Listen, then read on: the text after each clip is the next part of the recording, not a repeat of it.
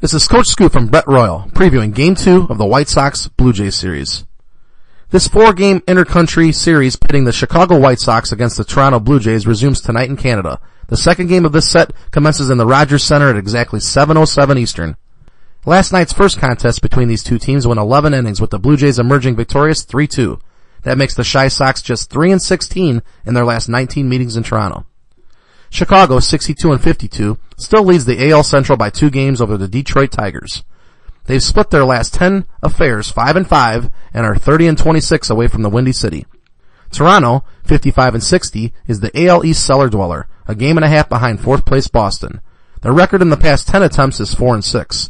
They have a 30-25 record north of the border.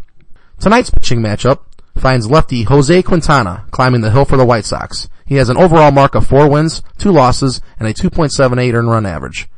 Henderson Alvarez takes the mound for the Blue Jays with a 7-9 record and 4.58 ERA. In 6 of the Sox last 8 games, the total has gone under, while it has gone under in 5 of their last 6 on the road. They are 4-8 straight up in their last 12 games away from Chicago. The Blue Jays are 4-11 straight up in their last 15, while the total has gone under in 4 of their last 6 games at home. The total has gone under in 5 of the last 6 games between these two teams in Toronto. Chicago is a road favorite at -133, while hometown Toronto is a +123. As a favorite, the White Sox have posted a 36-30 record, but only 3-5 in their last 8 as a favorite.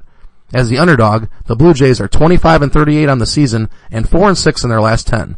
The over-under is 9. Good luck.